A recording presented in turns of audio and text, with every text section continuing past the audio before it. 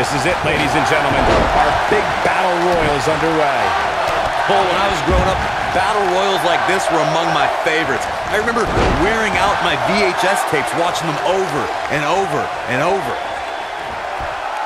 Big backdrop. Ooh, what impact. Oh, my goodness, crushing it.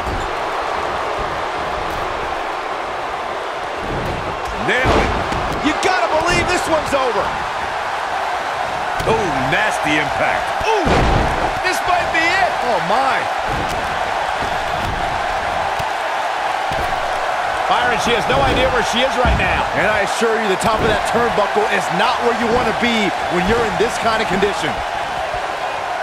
Beautiful technique. Boom! Oh, boy, harsh impact.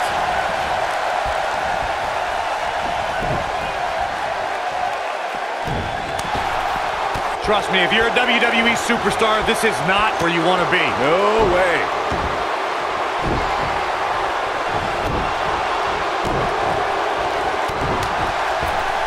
Oof.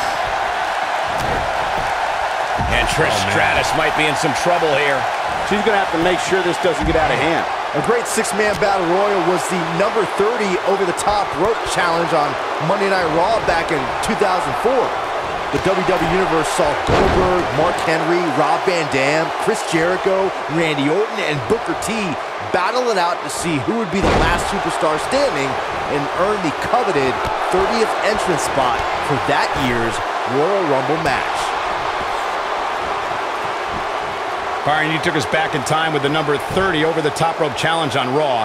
The thing about that battle royal that is so memorable to me is the way Goldberg dominated the match early on.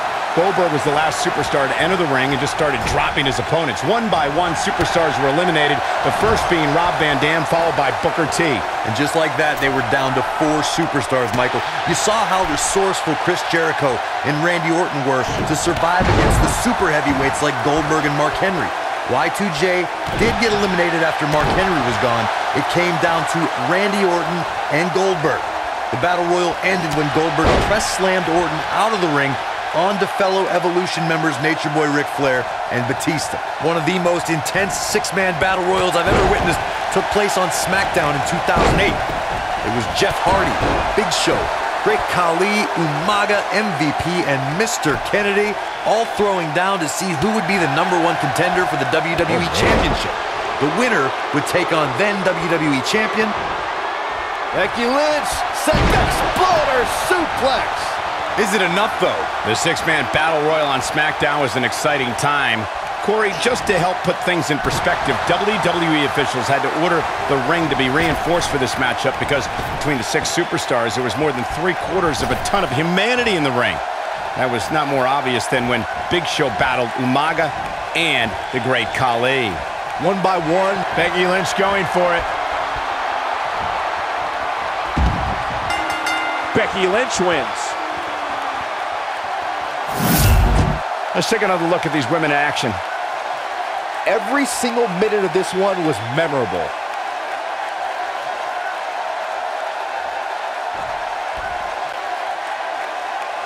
Here is your winner,